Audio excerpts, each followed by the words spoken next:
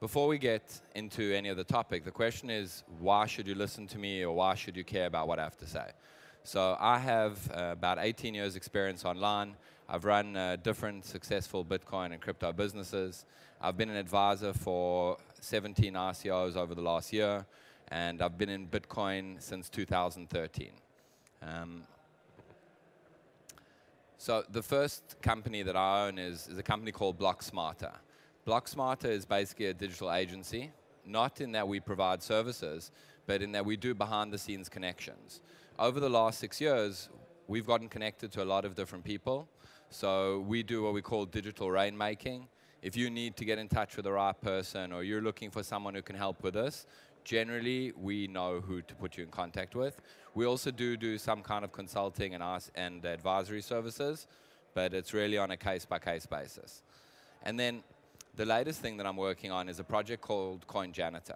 And before I get into the talk about marketing or what it is that you can do to improve your own businesses, I want to take 2 minutes to explain to you what I'm doing and why I think it's cool. So this is a project that we started a long time ago, and the premise is basically that there are too many shitcoins in the marketplace. Today there are over 5,000 cryptocurrencies, more being added every day, and the vast majority of them are just not worth anything at all. And you have users all around the world holding these bags of what's effectively worthless tokens. So the idea is that someone needs to come in and clean up. So that's what we decided to do. So the idea is we approach projects, we pay users to give us their tokens that are worth nothing, we give them real cash to do it, we take over all of the project maintenance, take over their assets, strip everything out that's of value, and then we kill the blockchain. So the idea is we're going to go and delete as many cryptocurrencies as possible from the bottom up. And for those of you who don't know me, I believe in cryptocurrency. I believe in Bitcoin first. This is not an attack on cryptocurrency. It's something to promote the health of cryptocurrency. And in order to do that, we've collected a lot of data. We have a real-time monitoring system where we track at the moment about 3,200 coins. We track them across 30 primary metrics, including health of the project, social activity, a whole bunch of other stuff.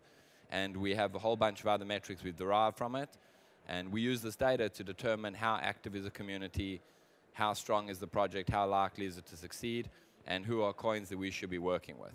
We've built a lot of custom tech to do this. We have a couple thousand hours of development in already. We currently have about 60 different data sources, and this is extending as we go. And the last is the plug for the ICO. As much as we've built a lot of tech, we are doing an ICO for the sake of raising publicity, for the sake of getting more cash. Up until now, everything's been privately funded by myself and the other founders. And on the 1st of May, we're opening up the ICO. Now, the point isn't that you need to contribute to the ICO. Whether you want to contribute or take part in ICOs, that's your own business. But come have a look at what we have to say. Join the discussion. A year or two from now, this project will have changed the way we view failed projects in cryptocurrency. We are setting up a permanent mechanism to recycle coins that no longer fill their purpose. So join Telegram, come ask us difficult questions, tell me I'm an idiot, let me argue the case. Wow, that was very loud. So onto the actual topic. So we have a lot of things that I want to try and get through. So I want to explain to you how we're going to do it. We're going to talk about marketing for ICOs for a second. That is a hot topic at the moment. We're going to discuss the differences between that and marketing for a traditional blockchain or crypto business. And then I want to focus a little bit on affiliates, why I think that there's still a huge opportunity and it hasn't been taken advantage of.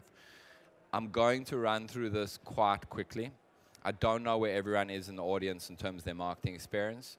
So the idea is this will be kind of introductory, high level, and I'll leave some time at the end for questions. And really, ask difficult questions, ask what you want to know, and bear with me as I do an intro. So the first thing to understand is that the climate for ICOs has changed dramatically over the last year. If you look back a year ago, ICOs were very easy to raise money. You basically just put it out there, people contributed. The majority of contributions came from things like the Bitcoin Talk forums or people that were purely crypto. And as this evolved and more ICOs started, we started seeing a move towards mainstream media, things like Facebook advertising. We saw a lot of people start setting up pools. The introduction of pre-sales and private pre-sales. And in the beginning, it used to be 100% public, then it went to 10% private. Now we're sitting at 50 to 70% private before the RCO even goes public. And then recently, we've seen that there's been a lot of negative publicity against RCOs. And this has resulted in ultimately a channel ban on many of the main networks. And the big three, being Google, Facebook, and Twitter, have now all banned RCO advertising. And they've done it in a very, very unhealthy way. And that is that they've banned cryptocurrency advertising. And this is unfortunately symptomatic of what's going on in the market at the moment. The average person cannot distinguish between an RCO that will succeed, or that will fail, or that's a scam. And they're three very, very different things. But you go to the larger world, the average person seeing the news, or Google or Facebook or Twitter, they can't even distinguish between a legitimate blockchain business and an RCO. So basically, it's become a complete industry ban. And we start seeing statements coming out like cryptocurrency or binary options. They don't know how to deal with this. This will change. But at the moment, if you're doing marketing, either as a business or as an RCO, these channels have effectively been shut down to you. And a lot of agencies were relying on Facebook advertising and Google AdWords to be able to bring traffic. It means we have to kind of go back to our roots and see what works. So the question is about return. If you look back a year ago, the idea that you post a couple of messages on a forum, you get a bit of a community, and all of a sudden you have millions of dollars, the ROI on that spend is incredible. You know, hire a couple of community managers and get millions of dollars in funding. And if you compare it to traditional VC investments, the idea of a seed round that is in the millions or tens of millions of dollars, it's insane. It's something that we've never heard about before.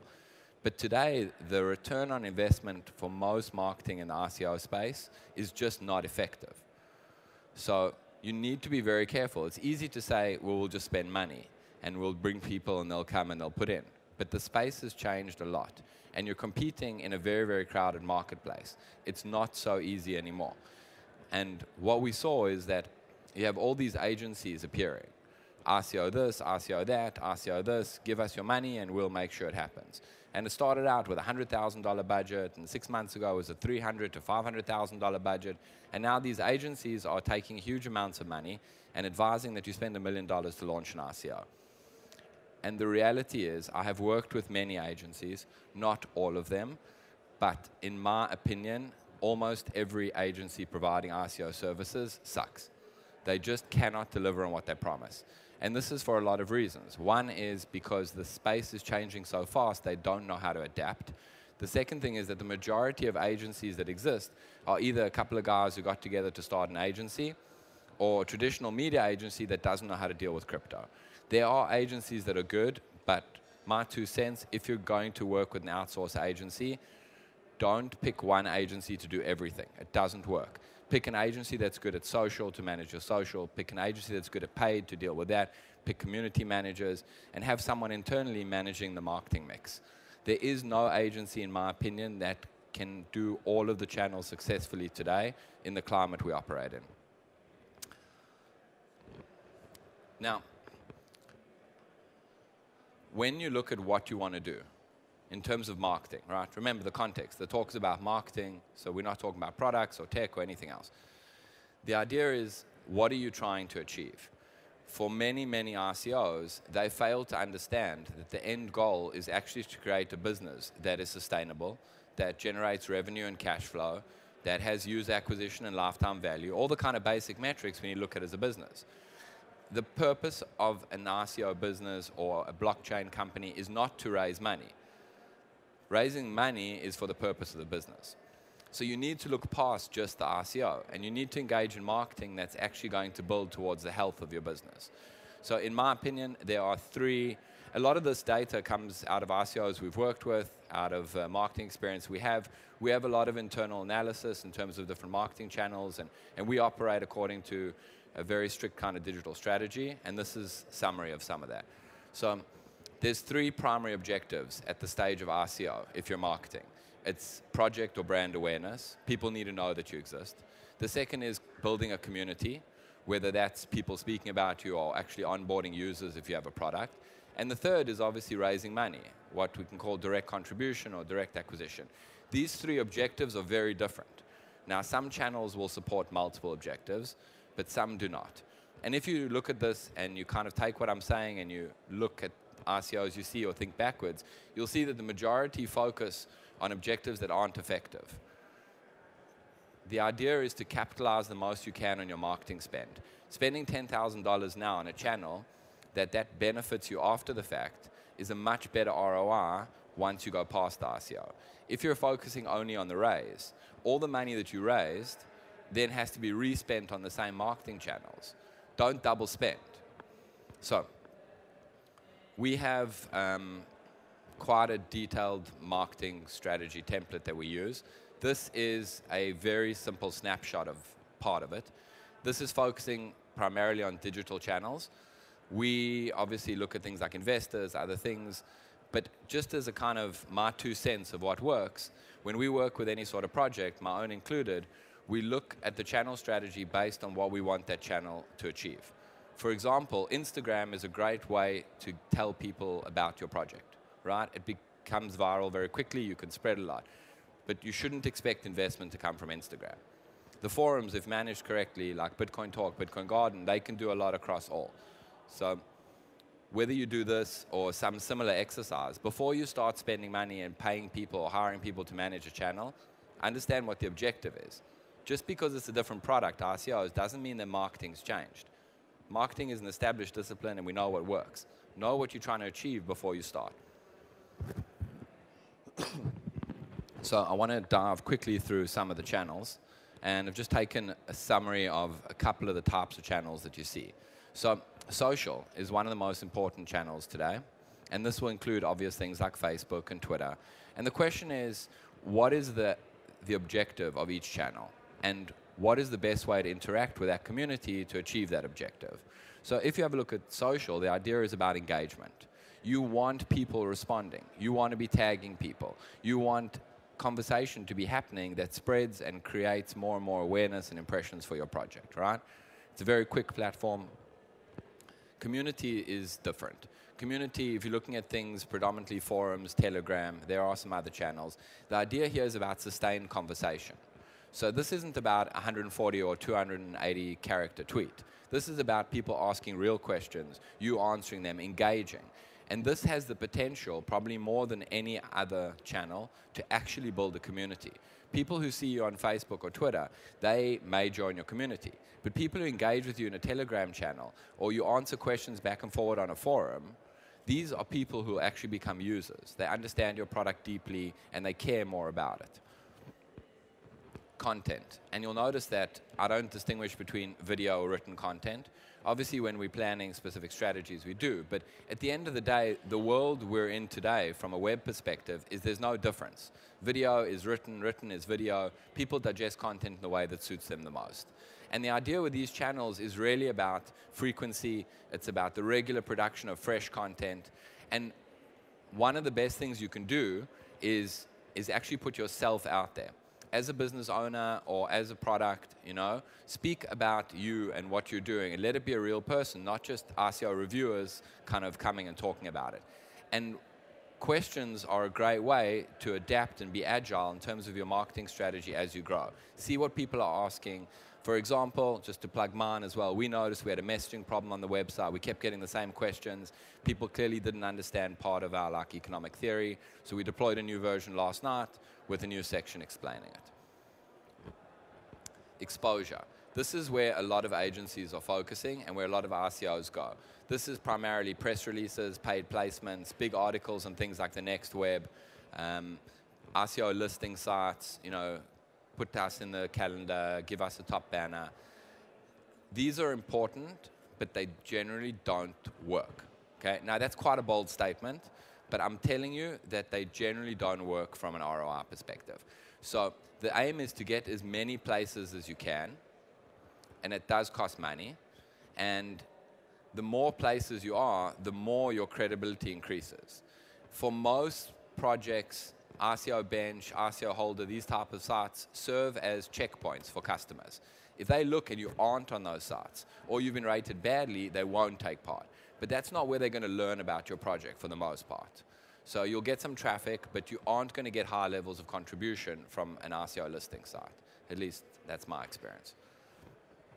Okay, so to try to wrap up this section for a sec, 3 kind of tips that I've noticed that systemically RCOs get wrong. The first is retention. Retention is the name of the game. Whether you like it or not, once the RCO ends and the hype is finished and you stop spending hundreds of thousands of dollars on PR, you actually have to have a business that engages with customers. So focusing on that in the beginning and understanding that you need to build systems that interact with your customers is actually super important. We're going to see a shift in agencies providing post-RCO services over the next year, and that's great and it sounds cool, but forget post-RCO and just think customer loyalty. The next thing is to cross-pollinate. You're focusing on so many different channels. You have Twitter, you have Medium articles being produced, you have all of the stuff going on. Don't silo the channels. Use all of the content from one channel to post in other channels. Move people between your environment. If you have 10 different social and kind of forum channels, you don't always need to get people to click to your website. If you are putting a link to your website, or they click or they don't, that's your only opportunity to traffic. But if you give them links to an interesting article you wrote, you keep them within your ecosystem. And what happens is the more and more they read, the more likely they are to then go through. Don't make this about contribute or nothing. Make this about engage with us on whichever channel makes sense for you, and keep sending them to different channels that you own with things that are relevant. The last is email. Almost every RCO I've seen does not know how to use email marketing. Email marketing is still one of the cheapest, most effective channels online for marketing. You are collecting email addresses, you have people engaging with you, send them regular emails. Lists that are not communicated with, die. If you send them interesting articles, they're more likely to share it. If you tell them milestones about your project, they're more likely to care. This is the basics of online marketing, and I think it's being missed a lot. So that's kind of the way I see the RCO landscape from a marketing perspective. It's evolving very, very quickly. I think if you're starting an RCO at this point, by the time you go live, even if you're very fast and do it in a few months, it will look very different to what it does now. But the kind of underlying point that I'm trying to get across here is we're not reinventing marketing with RCOs. Do the basics, do what makes sense, and traffic will come. This isn't, a silver bullet, and it isn't a get-rich-quick scheme. Now, blockchain businesses, I want to distinguish between those and RCOs for a second. So we have a lot of businesses that are actually not RCOs. And if you look at Bitcoin, Bitcoin has been around for a long time. I've been working with Bitcoin for years already. And if you were involved in Bitcoin in 2012, 2013, whatever it is, you see RCOs as a small piece of the cryptocurrency puzzle. For the majority of people that are working with crypto today, they see RCOs as cryptocurrency. Understand that blockchain businesses and Bitcoin existed long before RCOs, and they will exist long after RCOs. So we need to understand that there's a difference in the way that we market it. Some RCOs will go on to become successful blockchain businesses, some won't. But at the end of the day, when you're talking about marketing for a business, all of this high-level exposure stuff, it isn't really interesting.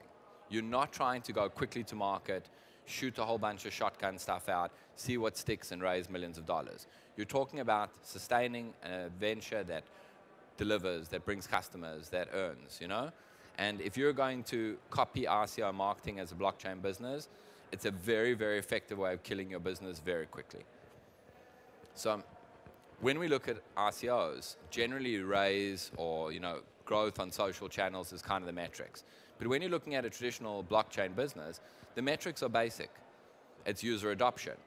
What is our acquisition rate? What are our conversion rates? What are our rates of churn? What is lifetime value from customers? In other words, it is a traditional business. There is no difference between a crypto business, a blockchain business, a Bitcoin business, and any other online or offline business.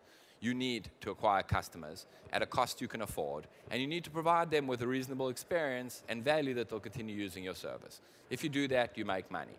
Do not fall into the trap of treating your business like an RCO. It will not work. So we're talking about marketing, but I'm going to focus for a second on customer service, because in this area, customer service is one of the most neglected areas of any business. The customer service that most Bitcoin or blockchain businesses provide is just really crap. It's really, really bad. Now, Customer service can serve to distinguish you from a marketing perspective.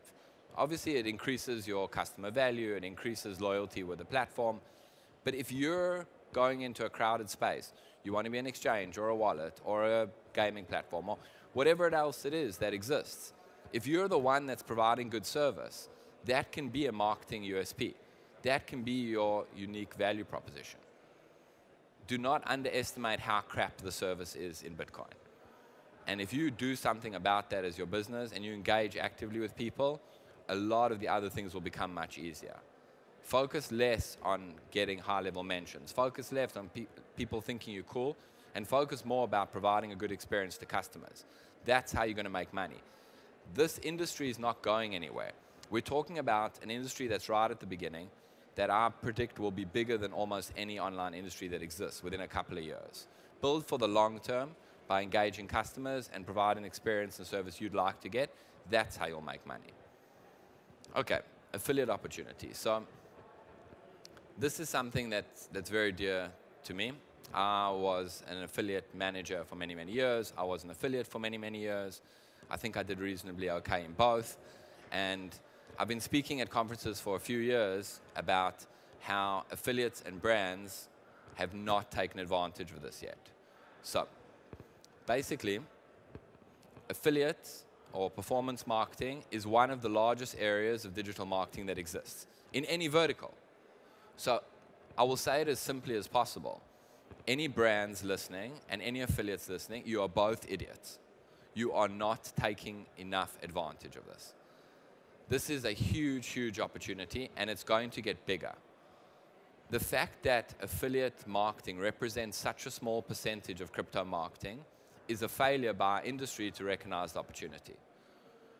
If you're thinking about this, you could recognize before other people, and you could make a lot of money as a result. So,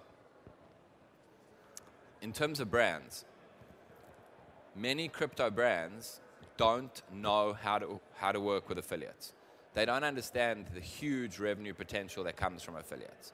It's not about, these session-based referral links that we used to have a few years ago in crypto. It's not about putting out a message and hoping people refer. It's about having affiliate managers, about actively engaging and relationship building, signing up people, providing them materials, all of the stuff that every other industry does, whether it's gambling or dating or porn or travel. These are established affiliate industries, and they work. Crypto has not yet learned that. If you're a brand or you're working with a brand and you invest the time to build an affiliate program that works, it will pay off in spades. And then from the other side, the challenges. One of the big challenges is tracking. Because so much of the tracking was based on anonymous and session-based tracking over the last years in crypto, we don't have standardized tracking systems. This can be overcome. It's not so difficult. The idea is that someone actually has to invest today in order to be able to track affiliates. But even Google Analytics, if you set it up right, can do it beautifully with UTM, right? Affiliates. So I think, and I've worked with a lot of affiliates in different verticals, including crypto, and I'm kind of going to make a bold statement, which is if you're an affiliate, you do not understand how much Bitcoin you're leaving on the table by not working in the space. There are so many areas that are coming. If you think about the internet, right? When we were talking about pets.com and all of this kind of beginning and Yahoo and whatever it is, no one would have realized how big VPNs would be. VPNs are one of the largest affiliate industries. The idea of social media management, the idea of hosting. Look how big all these supporting services are. The same thing is going to happen here. This is an industry that hasn't yet developed all its online supporting services. If as an affiliate you can capitalize on one of these now, when this grows, and my prediction, it will far surpass the majority of the industries we've been talking about, you will make tons of cash. And the ones who are going to win are the ones who do it early. Now let's take a step back for a second and talk about what it means to be a successful affiliate. So primarily I would say that it comes down to two things, assuming you're willing to work hard, right? The first is you have to market and build your business in a way that works for you. You can't copy someone else. This is probably the biggest mistakes I see affiliates make. Trying to copy what another successful affiliate does will not work. You need to do something that you love, that you enjoy, that you have a talent for, and that you can do on a regular basis.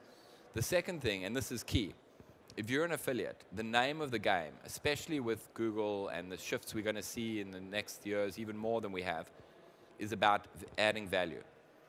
You have a value chain, which is essentially customer to product, right, resulting in contribution. You need to find a way to insert yourself there that adds value to the experience. It's not just about conversion. It's not just about uplift.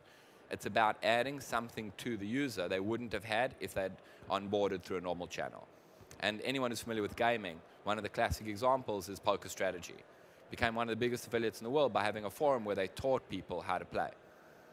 Reviews was something we saw like 7, 8 years ago, all these TripAdvisor and Amazon reviews. But add value. Give them something that the website isn't giving. Do something unique and build a community around it and let the industry grow and ride the wave all the way home. So, challenges we have here. First is fear.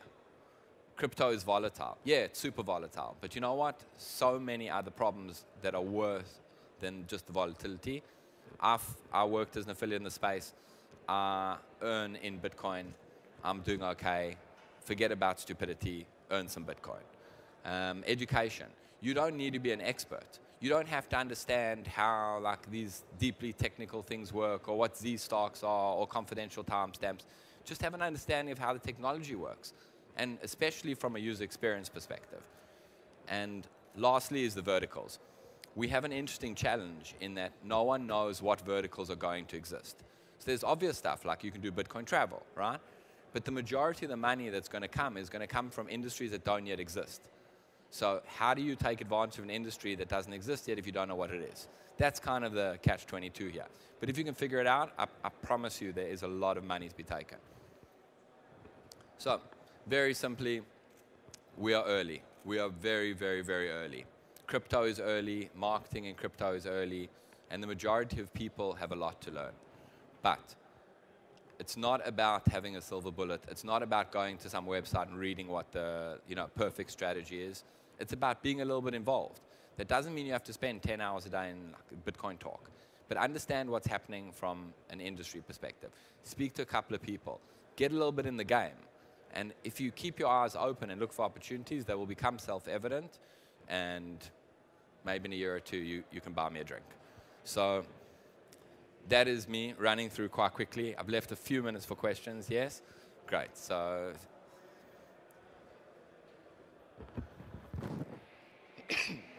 hi, Mark. Hey. I'm Max. The question probably from the business, right? So it's slightly from the different direction. So as a business, right, I've never used any affiliation for B2C market. How, as a business, I would start this? So, I mean, I would think probably to hire affiliate manager and then probably to introduce them to professionals like you to have a consultations that you help them to. What's your advice? How do I start? Yeah. So I think you're mostly right. Not every business is ready for it yet, and probably that affiliate manager in the beginning would do some other work as well in terms of community to justify the cost. But yeah, start working on it now and let that person start reaching out, and it'll be slow and manual, but put in place a tracking system and have them be, the official representative of affiliates for your company. Let them go out and speak to people and train them very, very well before they do.